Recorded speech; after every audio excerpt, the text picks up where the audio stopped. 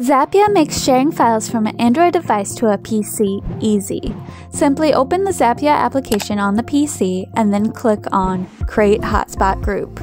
Then, on the Android device, click on the scanner icon that is located at the top right corner of your screen and use it to scan the QR code shown on the PC. When the Connect device pop-up appears, click Connect. Zapya will then automatically connect the two devices so you can start sharing files of any size and of any format. You can share files from your PC by simply dragging and dropping the file onto the Zapya application. How easy is that?